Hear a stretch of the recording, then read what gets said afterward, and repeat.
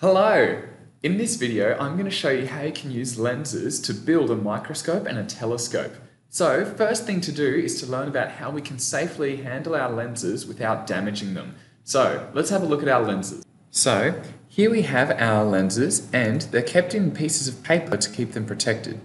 So I highly recommend if you're going to pack away your lenses and not use them for a while, it's best to keep them in their little piece of paper so that way they won't get scratched. Now I want to show you how we can handle these lenses so we can avoid getting our fingerprints on them and avoid scratching them. So first thing I'd like to point out is I've got a piece of paper here, so it's good if you can put your lenses down on a piece of paper rather than leaving them on a hard surface where they might get scratched. That will help keep them in good condition. So I'm going to take out this first one. So what I'm going to do is just very carefully just keep my fingers around the rims of the lens rather than touching the front or the back bit. So if we have a look, we just want to keep our hands around the edges, around the length of the lens, so that way we can avoid it being scratched. So I'm going to take all of these out.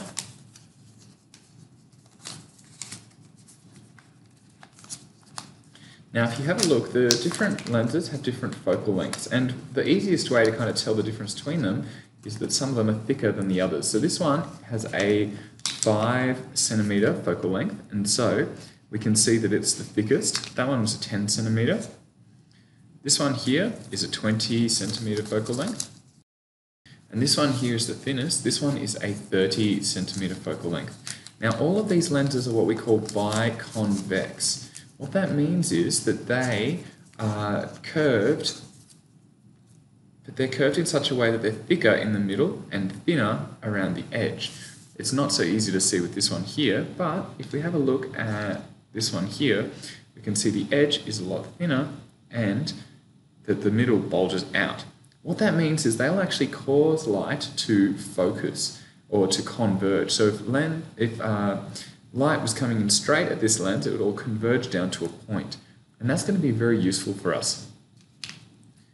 So, now that we know how to handle our lenses, the next thing I'd like to show you is how to figure out their focal length.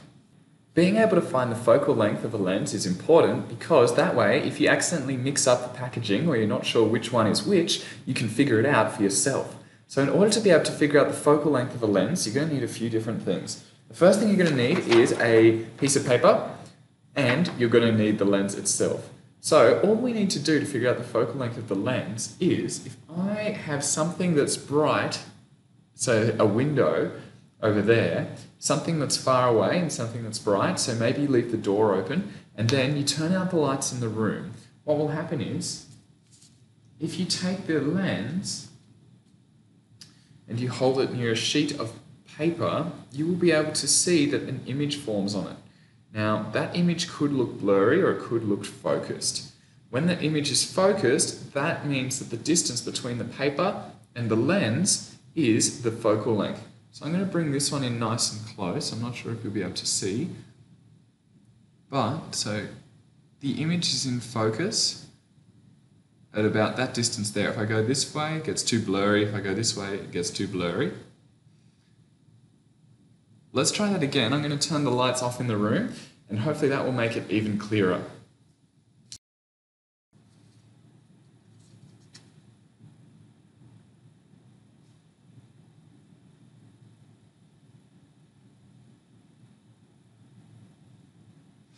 So too close, blurry. Focused, too far away, blurry. And so the distance, when that image is focused in there, that is the focal length. So without even using a ruler, I can tell that that's about 5 centimeters. So this is my 5 centimeter lens. If I try it with my 10 centimeter lens, then to be in focus, it should need to be further away. There we go. So that's focused about there. And if I was to use my 30 centimeter lens, there we go. That's in focus. So now that we know how to find the focal length of our lenses, I'd like you to take your 5 centimeter and your 10 centimeter focal lengths, and what we're going to do is use them to make a telescope. So to show you how to do this, I'm holding my 5 centimeter in my right hand and I'm holding my 10 centimeter in my left hand. And the way that you can build a simple telescope is you've got to choose, you're going to use one of your eyes to look at the telescope. So I'm going to close my right eye and look at it with my left eye. And I'm going to put the 5 centimeter focal length in closer to my eye. Then I'm going to put the other one, the 10 centimeter focal length, further away. And then the distance between them needs to be it needs to be pretty much exactly the sum of the focal length. So this one's 5 centimeters, this one's 10, so that means they need to be 15 centimeters apart. So I'm going to guess it's like that. Then I'm going to look at something far away. This only works if you look at things that are far away. Now that's all blurry and not working, but there we go. I just move backwards and forwards, and once I get to there, I'm in focus. And now I can see things that are further away in the room, and they look magnified. If you do the lenses the wrong way around, it's going to look smaller rather than bigger. Now, one you'll notice when you do this, you'll see that the objects that you're looking at are actually upside down. They are inverted. So whenever you build a simple telescope with only 2 lenses, the objects are going to look upside down. Now, I've had a lot of practice, so I was able to get through and look and see something pretty quickly. I recommend that it might take a little bit longer for you because, it's still new. And so that's why I'm recommending you start with your 5 and your 10 centimeter focal lengths. So I'll let you have a go at that now. Pause the video, and then I'll show you what we can do next.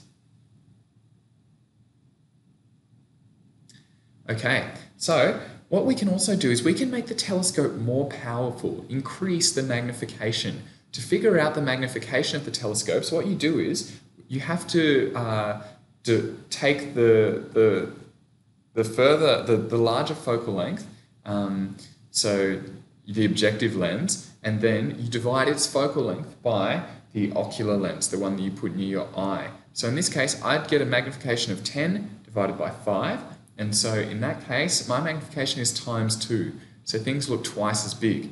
If you want to make a telescope more powerful, then what I could do is, instead of using my 10, I could use a 20 or 30 centimeter focal length. So I've got a 5 and a 20. So that should mean that the magnification should now be 20 divided by 5, so 4 times magnification. Now, it will be harder probably for me to get it to focus, and the distance at which I'm going to hold the lens will be different. So now I'll have to hold this lens at 5 plus 20, that's 25 centimeters away from each other. So I'm just going to guess that it's about that. If I have a look, there we go. Okay, so now things are a lot more zoomed in, but I don't have as wide a field of view as before. But the magnification is quite impressive. You can also try it with your 30 centimeter lens if you'd like. So that would mean that you get 30 divided by 5, that's 6 times magnification.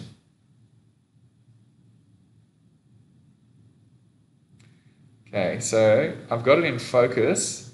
Now I just need something convenient to look at. So I recommend maybe set up a book or some words, a poster, something on one of the walls, so that way you can stand back at a distance where you are unable to see or read what's on that poster or in that book, and then you can see with your times 6 magnification, are you able to read it?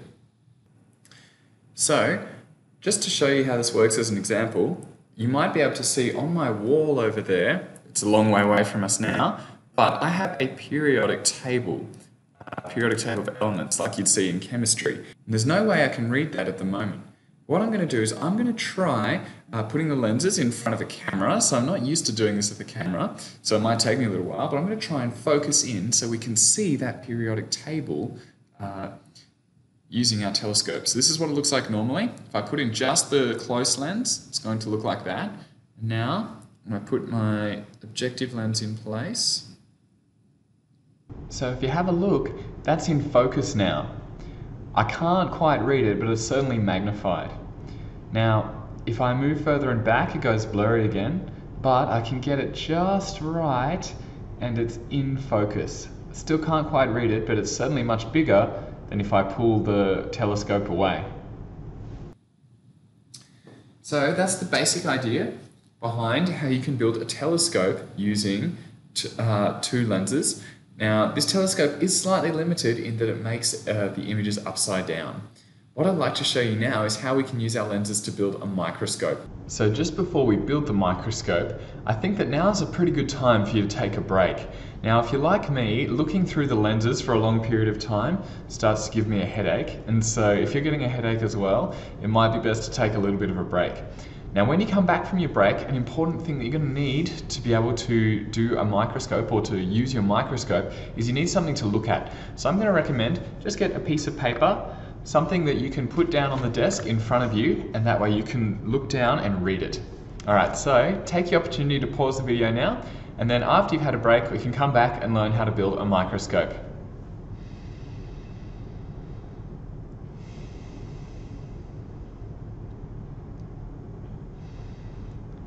Okay, so to build a microscope, it's a bit different to a telescope. Once again, I'm going to start with my 5 and 10 focal lengths, centimeter focal lengths. So I'm holding my 5 centimeter in my right hand and my 10 centimeter in my left hand. Now, last time we put the 5 centimeter closer to our eye and the 10 centimeter further away. For a microscope though, we're going to do this the other way around. Now, if you just take a single lens and put it over the paper, you'll actually see that you can use it as a magnifying glass to make things look bigger. And let's have a look. So if I take just the single lens and put it in front, you should be able to see that it can magnify the words so they look bigger. Now, if I have it sitting directly on the paper, there's not much magnification. As I pull it away, I get more and more magnification, but eventually things start to go out of focus. They become all blurry. Chromatic aberration is causing the weird kind of colors that you can see around the edge. So how we can try and improve on this is we can take our second lens. So at the moment I've got my 5 centimeter focal length down there. Now I'm going to take my 10 centimeter focal length. So first thing I'm going to do is take my 5 centimeter focal length to a spot where it's just too big, like I can't see anything properly because I'm unfocused. Then I'm going to put the 10 centimeter in place and it should become focused again.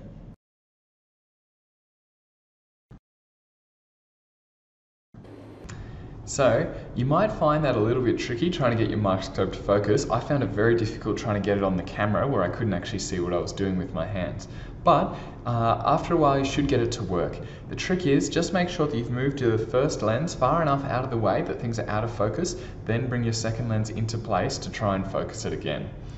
So if you've done that and you think too easy and you're looking for a bit more of a challenge, what you can try and do is build a telescope that has got 3 lenses in it. So the reason why you might want to do that is if you just have 2 lenses like we were doing before, then the image is always inverted, it looks upside down. But if you get 3 lenses and you manage to line them up correctly, you can get an image that is not inverted, so it's the right way up. We call that upright. And so to set up 3 lenses, I'm recommending be very careful, but if you can find a surface and maybe some blue tack and you can carefully stick them onto the surface the right distances away from each other, then that way they'll stand up and you can do it with just 2 hands. If we were at the university, we could actually get out some lens holders and we could show you how we could have a go setting it up on a proper optical rail. So I guess that's something to look forward to if you ever study physics at university. So I hope that you've managed to do that and successfully build your telescope and your microscope. Good luck building a telescope that has 3 lenses and produces an upright image. Bye!